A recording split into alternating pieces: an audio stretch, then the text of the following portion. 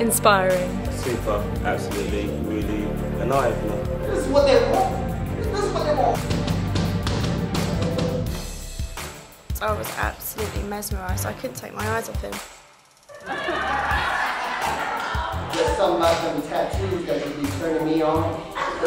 Fine ass, big titty lady, body looking right. And I think the multimedia really helped support the show. It really linked everything together. Especially the prison scenes like he did.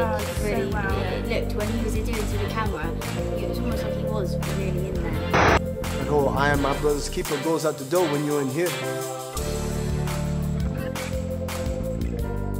He fused so many things together. He threw a bit of Shakespeare in there. He obviously was about Tupac. I'm gonna get you everything you need, everything you want. It's you and me, baby. Together. Fuck that. Good to actually see his side from what you hear on TV. Do you know what I mean?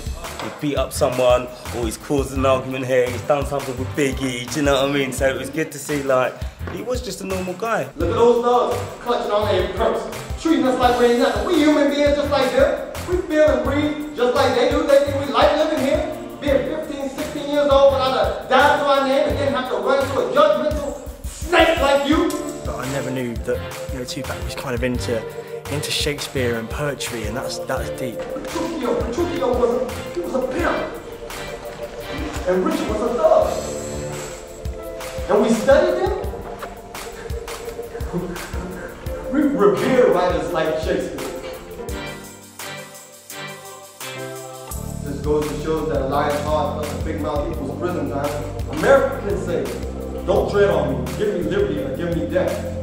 But we can't say fuck the police. We work. What's the difference between me saying, holler if you hear me, and Anthony saying, Roland's friends, countrymen, lend me your ears. Looks love like him, wow. I believe that I was watching, Tupac. That was kind of, he was there, he was, amazing. I don't know, I'm kind of speechless. It was almost like getting a chance to see him as a person. What the hell's a black person gonna do for me when I'm still living in the ghetto? When niggas still getting beat down by the police? When niggas still killing niggas in the street? Curse you with a venomous tongue. Show yourself, you ghost! Thug life. The hate you gave your infants thoughts, everybody. He's got loads of different messages. They just wait for you to get out of the line so they can throw you in the cage and make money off you. To legalize slave labor. Poverty. The ability to overcome all these obstacles the way I did, that's thug life. He's hit a nail on the head, and hopefully there's more success from it, I guess. My body's being buried. Losing my homies in a hurry to relocate to the cemetery. Got me working, stressing, my vision's blurring. The question is, will I live? I can't